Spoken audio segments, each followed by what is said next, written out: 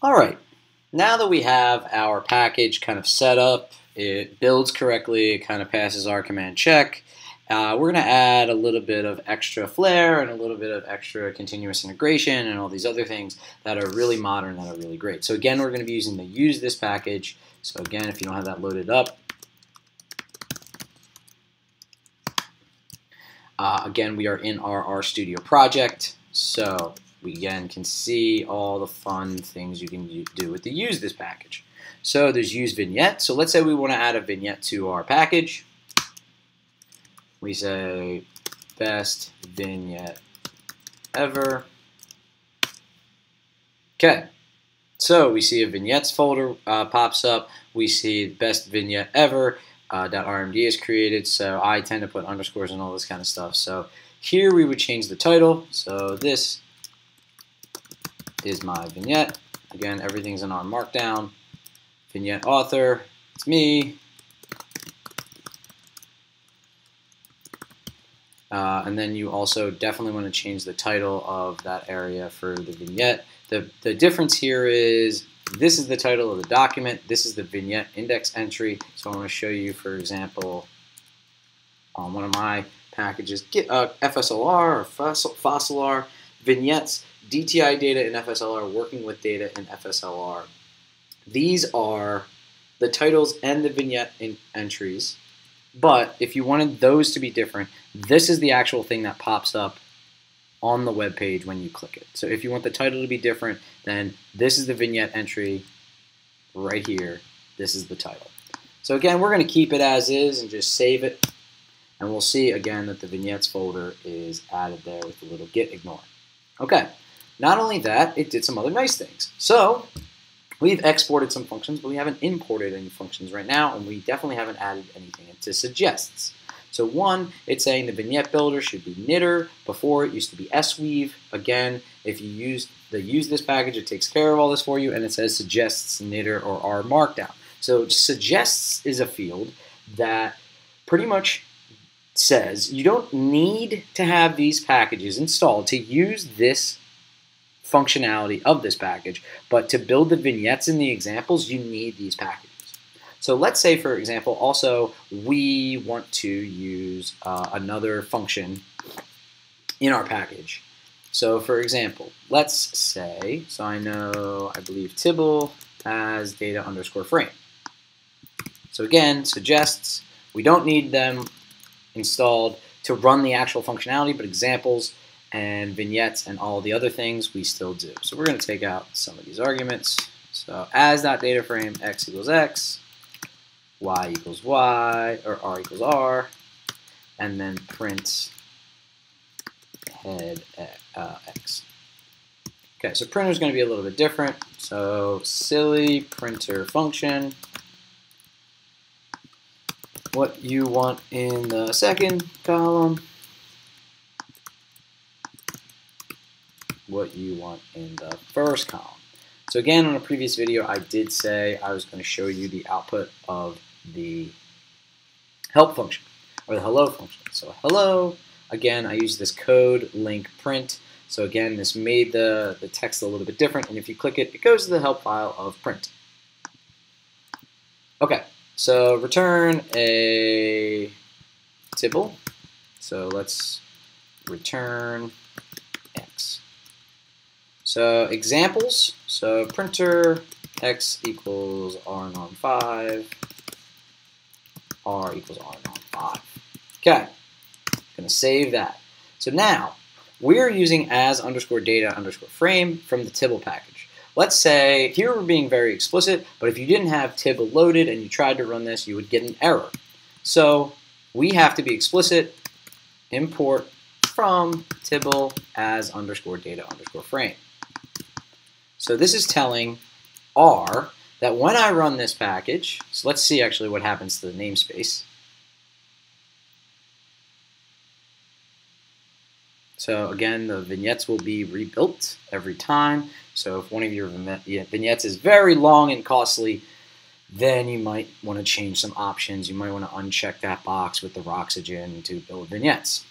Now, let's go to the namespace. Now we see this import from directive. So Tibble as underscore data underscore frame.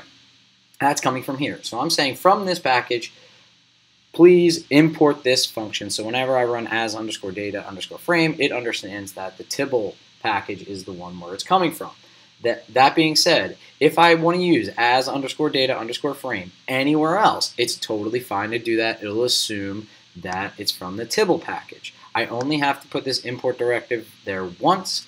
You can also import an entire package, which will allow you to have all the functions of that package at your disposal. I tend to do the import from directive because if some things move around, it does give me some indication that this function is not exported from this package, but there is no real big problem doing this other than times where functions from dplyr, for example, and Tibble may conflict. So then you have to use the double colon operator to say, I want the version of this function from this package explicitly. But again, unless you're importing a lot of functions, a lot of packages that have conflicting, it's not a big deal. So now we've told this R package that you want to be able to use Tibble as underscore data.frame functionality, but you haven't told it when we install the package, which is in the description file, when we install it, that you definitely need to have this. So use package, and then type equals imports. So we're going to say, I want to use the Tibble package. What is going to happen? We are going to make some changes to our description file.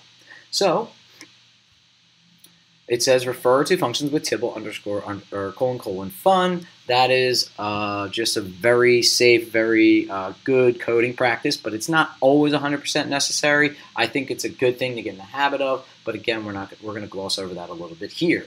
So again, there are 3 different types of fields for the most part that you really use. Imports, packages you want access to their functions for your package to be able to run. Suggests, these packages aren't essential for your package to run all the functionality, but it is essential for the examples, vignettes, and maybe unit tests that we'll talk about in a minute.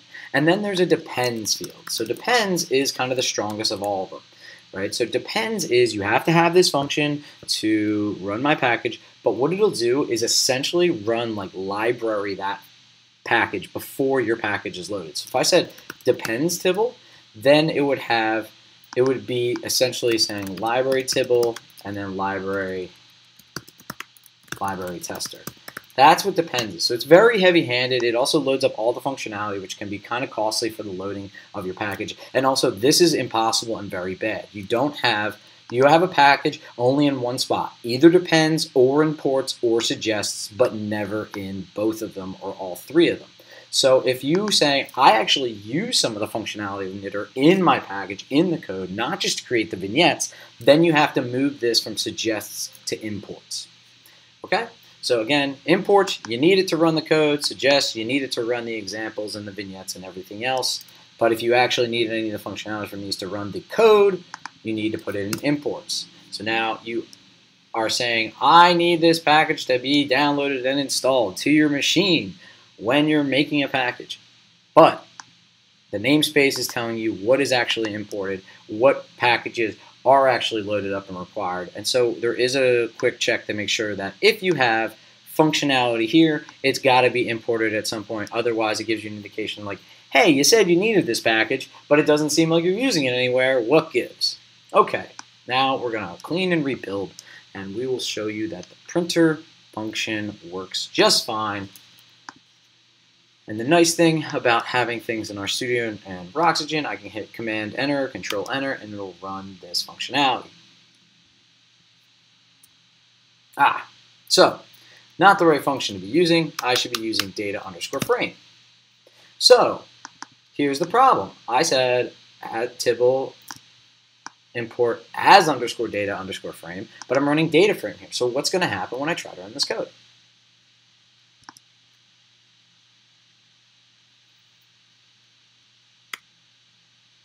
It's going to run, but let's say I actually restart my R session, started anew, none of the packages are loaded like they were before.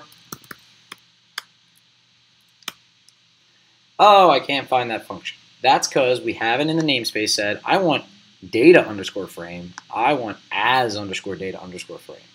So we have to just adjust that, and let's keep it as is. and then I want to run R command check.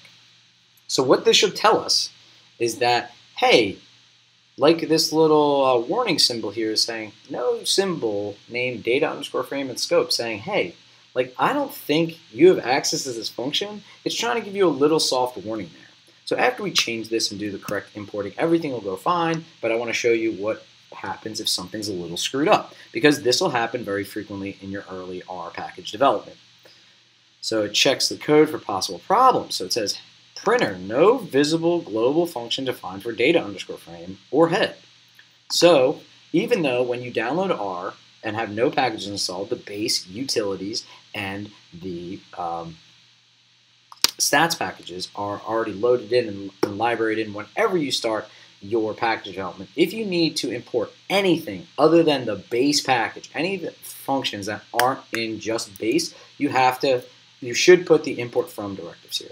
And although these are notes and seem somewhat benign, if you try to submit to CRAN, they are not going to like it, and they definitely will not accept anything with errors. Right? So here, this is what happened. It said, an error happened. I tried to run your example, and I got the error that we had before. So it gives you some idea that, oh, everything's not configured correctly. If someone goes to try to run my code from installing this package, things aren't going to go so well for them. We have fixed it.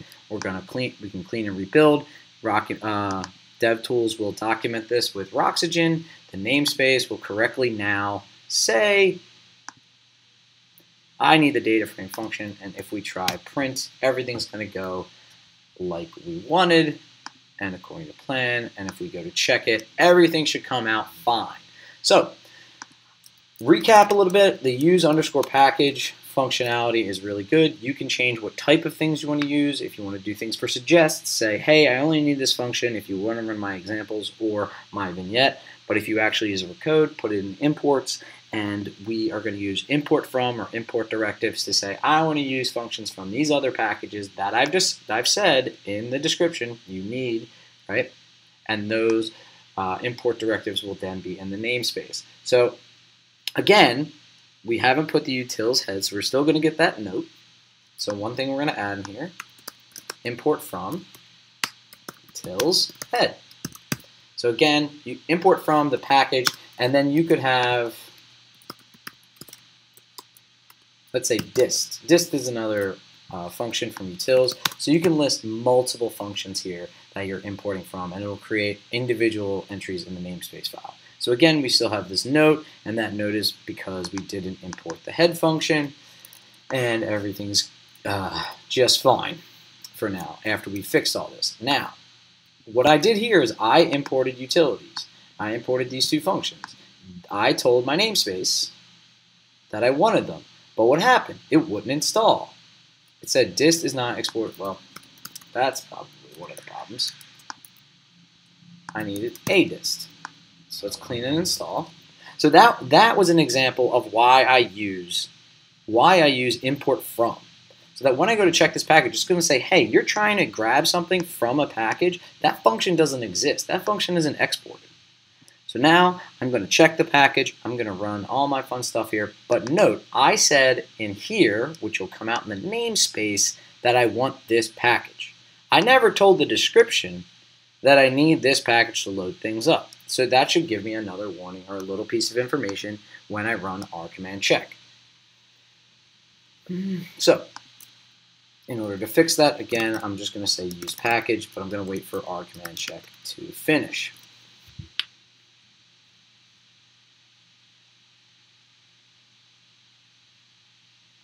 So that might not be the case always with utils or stats, but any other package, for example, I will show you. Let's say I want to import from dplyr select and then run check package again. I will show you here. The namespace should be fixed. Oh, sorry. So check doesn't actually regenerate. Doesn't regenerate. Namespace dependency not required. Right, so I'm going to clean and rebuild it, and then I'm going to check it. So what does that mean? Namespace dependency not required. That seems very technical. Pretty much what that's saying is, you told me you needed dplyr, right? You never told me in the description file that dplyr was even something I needed to install when we installed the package. So you're telling me two different pieces of information. I'm stopping this check now because I want you to break so that you help fix this before you try to send this out. So again, if we wanted to use dplyr, we would just say use package, dplyr, and again, it's from the use this package, and now it's in there and everything's great. So that's a little bit more about importing, exporting, and now we're on our way to being able to use other functions from other packages and really making something a little bit more powerful.